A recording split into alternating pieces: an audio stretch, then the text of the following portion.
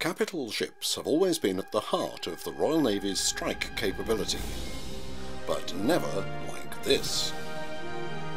At 65,000 tons, the Queen Elizabeth class aircraft carrier will be the biggest and most powerful surface warship ever constructed for the UK. It represents a major change in joint capability and provides the UK with a strategic presence around the world. With a flight deck covering 4 acres and an air wing of up to 40 aircraft, it will provide the opportunity to deliver formidable strike power at a time and place of our choosing.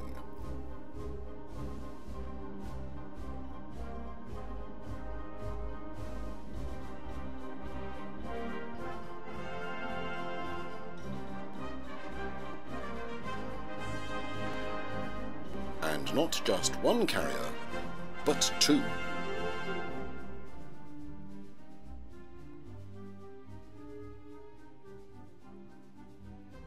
HM ships Queen Elizabeth and Prince of Wales.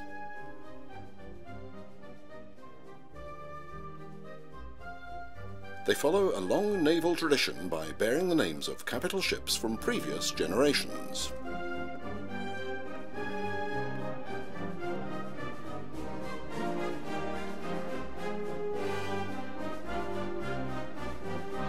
In their primary role, these ships will carry a joint force air group made up predominantly of the potent joint combat aircraft, the F-35B Lightning II, providing worldwide force projection.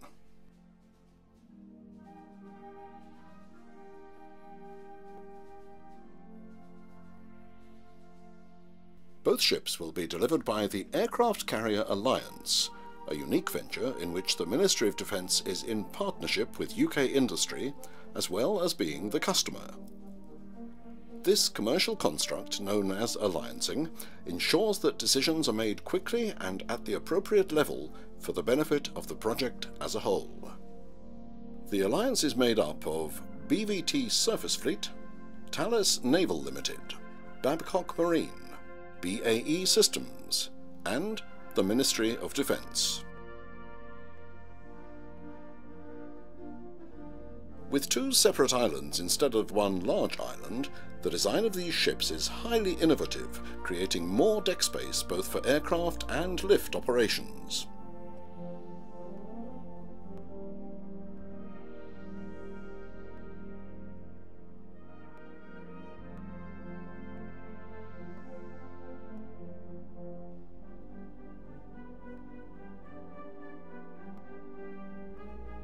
Each island will provide improved visibility from both the flying control position in the aft island and from the bridge in the forward island.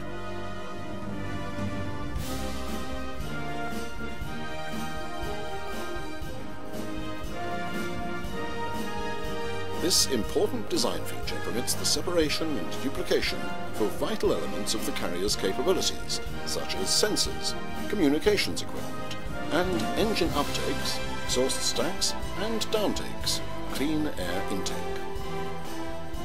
In fact, the Queen Elizabeth class ships will set new standards of excellence in virtually every field of carrier capabilities. These include landing aids, air traffic control, and state-of-the-art radar.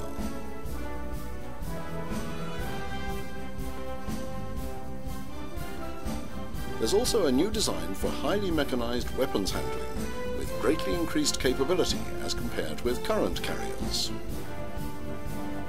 This new mechanized system will be safer and more efficient than any previous system, and will require 75% fewer people to operate it.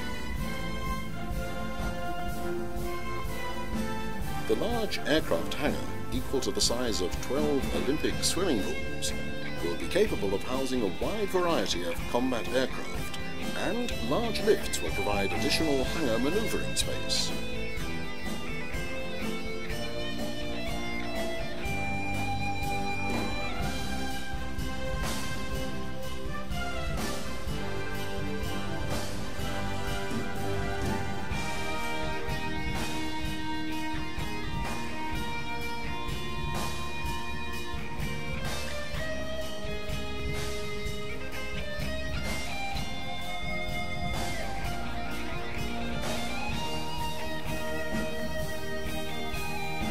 As well as the joint combat aircraft, there will also be a variety of helicopters for use in rescue missions and humanitarian operations.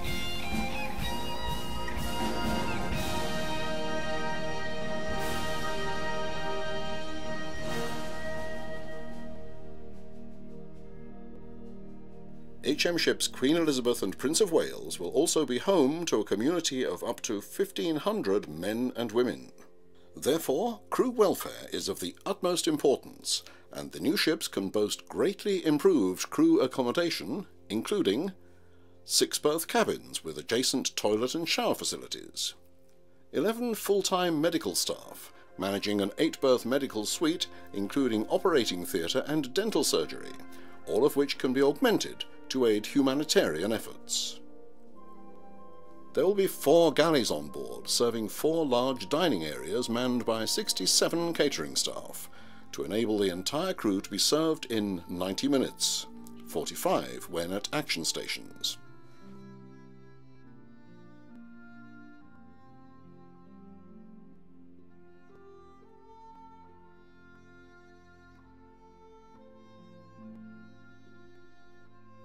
The versatility of the new carriers extends not just to the different types of aircraft they can operate, but to the tasks that the ships can fulfill, adding enormously to the UK Armed Forces expeditionary capability. The ships can be quickly adapted to perform the amphibious warfare role currently undertaken by HMS Ocean.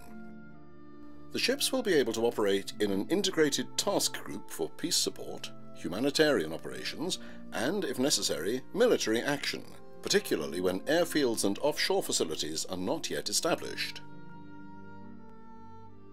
Another innovation, especially for such large warships, is the method of construction called block integration. Since ships of this unprecedented size are too large to build in one UK shipyard, they are being built in separate blocks and then assembled.